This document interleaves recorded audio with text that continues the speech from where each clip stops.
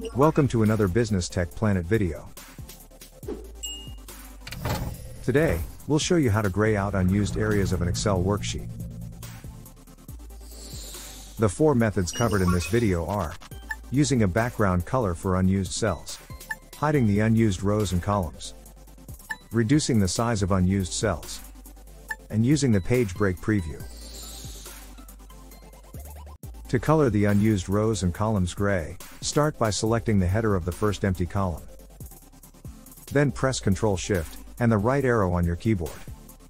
Next, head up to the Home ribbon and click the drop-down arrow next to the Fill Color icon. Then select any shade of gray. To jump back to the table, press Ctrl and the left arrow. Now select the first empty row. Then press Ctrl-Shift and the down arrow on your keyboard. With all the empty rows selected, head back up to the ribbon and click the Fill Color icon. Then press Ctrl and the up arrow to jump to the top. Now, all the unused rows will be colored gray. A simple method to remove unused rows and columns is to hide them. To do that, select the empty columns. Then go to Format in the Home ribbon. Now go to Hide and Unhide, and then select Hide Columns. Next, select the unused rows. Then head back to Format. And go to Hide and Unhide, then select Hide Rows. To undo the process, simply select all the cells in your worksheet, and then unhide the rows and columns.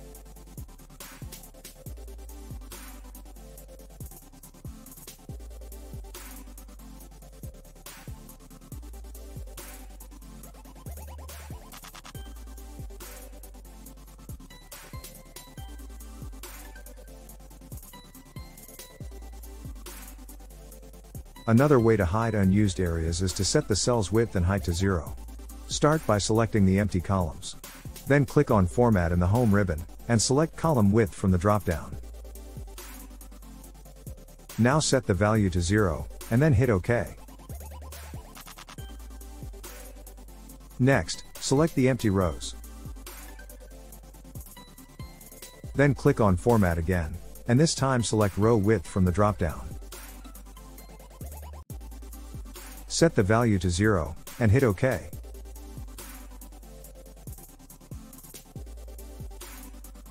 In the desktop version, you can gray out the unused areas by switching to Page Break Preview. To do that, head up to the View tab, and then select Page Break Preview.